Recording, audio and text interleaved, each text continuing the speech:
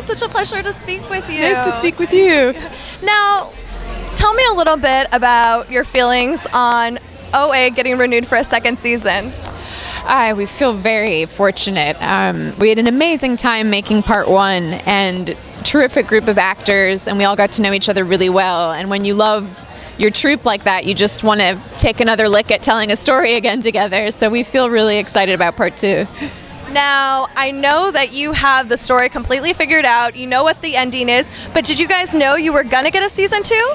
No. So it's right. It's really lovely that you bring that up. We kind of planned it out for multiple parts and came up with the ending and then thought, well, we have to be satisfied if we never reach it, but we have to know that it's there so that if we do ever reach it, people will feel like, oh yeah, from chapter 1 they really knew where the story was going. I think that's important in a Mindbender, so we did our homework up front.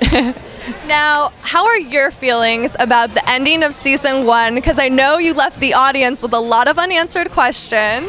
Yeah, I think we felt like there were things inside the story that tied itself up emotionally, like in terms of her relationship with the boys and this journey that they'd been on together. And then there were things from a kind of more sci-fi perspective that we left open-ended so that there's a good springboard for season 2 or part 2. So hopefully now we'll get to leap off into that.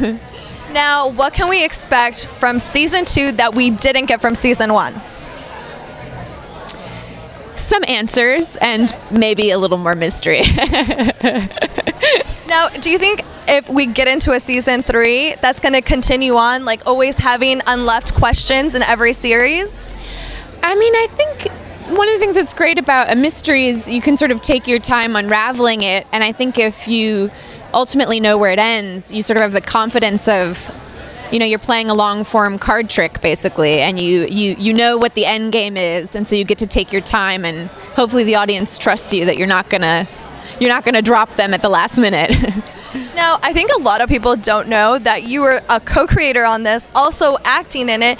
Do you feel like it makes a difference having such a strong female role and having a woman write for it?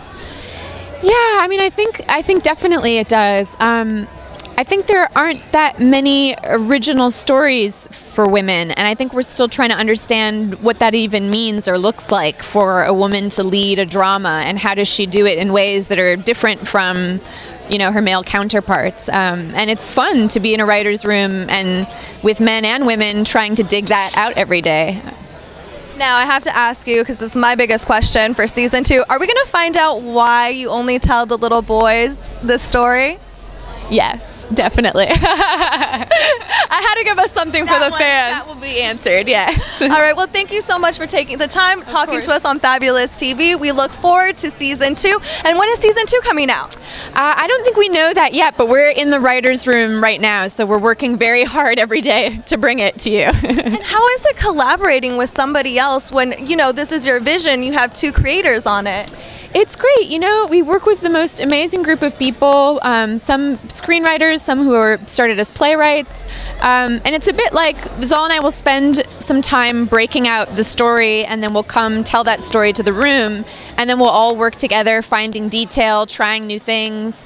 It's a bit like you create a hive mind, and then you spend a couple of months writing from that shared imagination together. It's a really beautiful experience. Well, we're definitely looking forward to it, and thank you again. Thank you.